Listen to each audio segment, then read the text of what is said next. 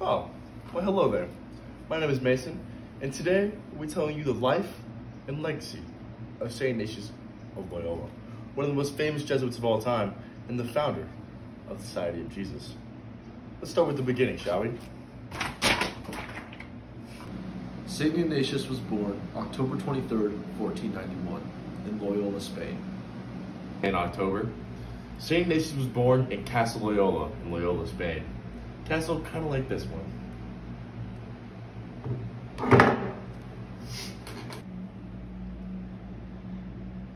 As a child, St. Ignatius loved to read. He liked to read books about chivalry and romance. In his castle, the only books he had growing up were books about the life of the saints and the life of Christ. As he read the stories of the saints, he felt inspired to do the same good actions that they did, and he somewhat related to them. He could see himself in their shoes, performing the same good deeds as they were, and as he did this, he felt a contentment in his heart.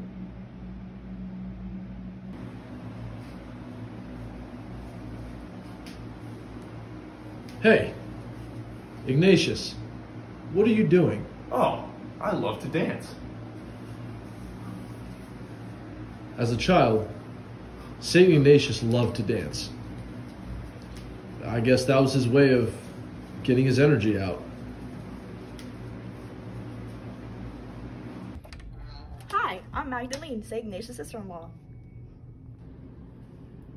Man, she is beautiful. A little known fact about St. Ignatius is that he had a huge crush on his sister-in-law, Magdalene. Sometimes, his crush on Magdalene even interfered with his prayer and distracted him. This goes to show that even saints are human too.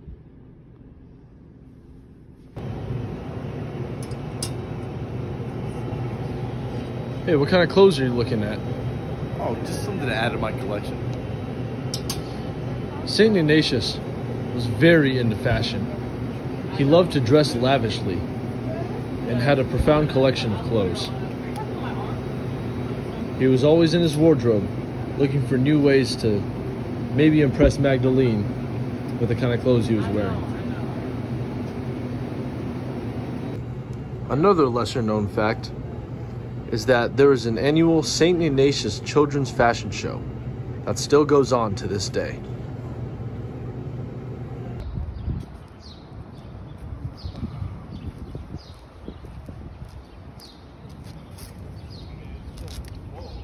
Wait a minute, this guy looks familiar.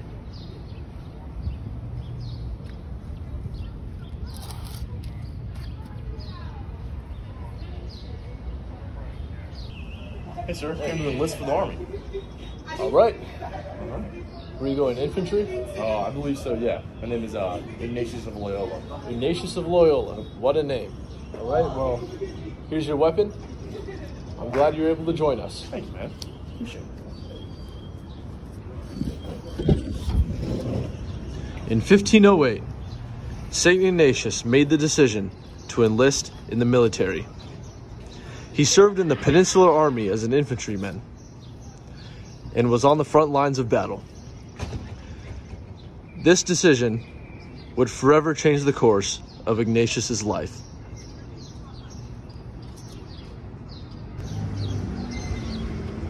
I am the General of the Peninsular Army. Here, we will be defending Fort Pamplona from the French, a territory that is rightfully ours. The year is 1521, and St. Ignatius is about to embark on the biggest battle of his life. Let's walk up.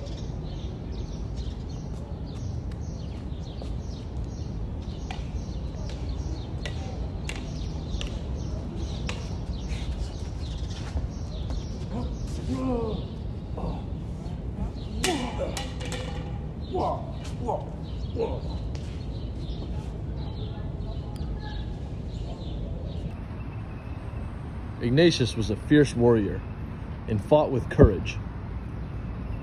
But oh no! Incoming! Oh! My leg. My leg. At the ripe age of 30, Ignatius was hit by a cannonball. It shattered one of his legs and broke the other one, leaving him incapacitated.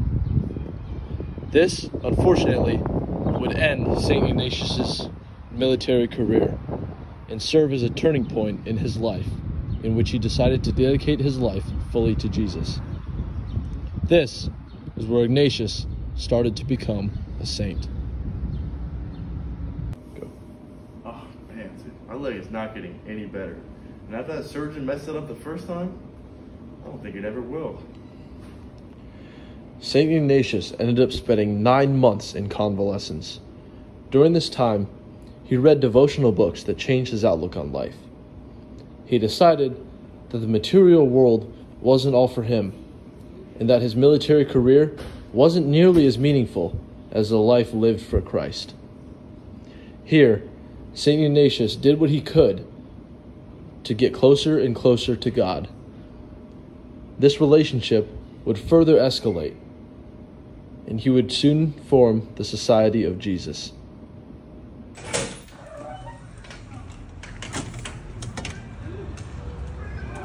Oh, Ignatius, you're walking again. Oh yeah, got a little better. The year is 1523.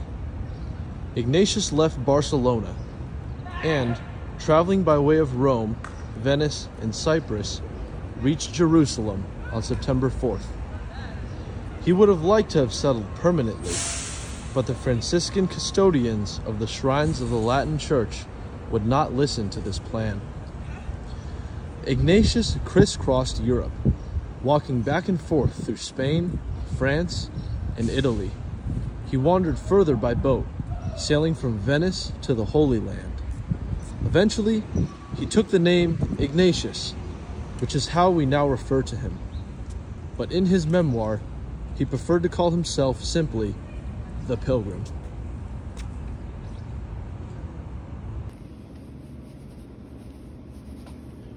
Hey, you're in school now. Yeah, actually, I enrolled in the University of Paris. St. Ignatius enrolled in the University of Paris in 1534, which is pretty ironic considering he got injured by a French cannonball. The injury still kind of haunts him to this day.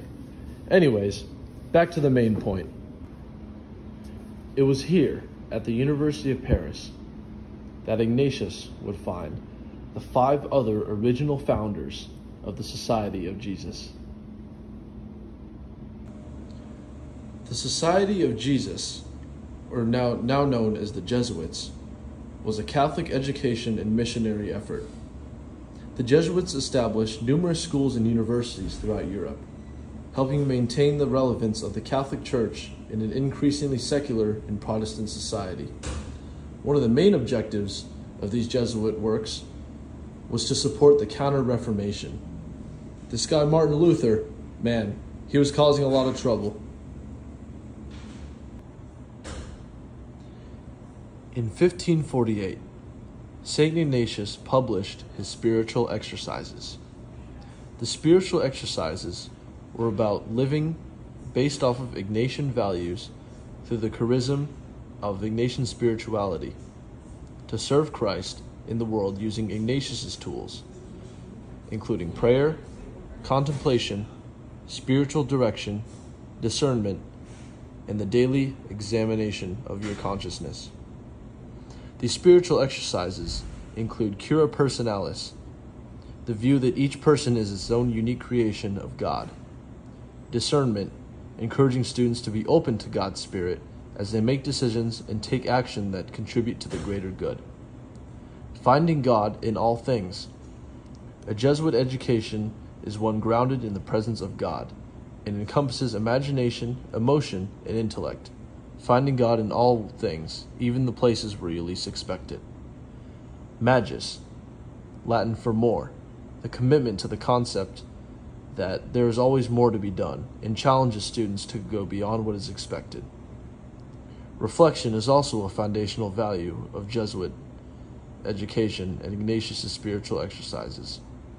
Students are invited to pause and consider the world around them and their place within it before making decisions. Ignatius believed in service rooted in justice and love. This encourages critical awareness of the social and personal evil, but points out that God's love is more powerful. And lastly, solidarity and kinship. Students work together for the greater good. They develop relationships with their surrounding communities and share their talents and skills to help serve others. Hi, I'm Jake Daly. I have been narrating this whole thing up until now. In case you're wondering where St. Ignatius is, he died of malaria in 1556. Thankfully, his legacy will still live on. In 1540, the Society of Jesus was officially canonized by the Pope as an official Christian denomination. In 1622, St. Ignatius was officially recognized as a saint. His impact is still seen today, as Jesuit education has taken roots in America and other parts of Europe, and even internationally in the ventures of China and the other areas in Asia. Now, that is all. Thank you for watching.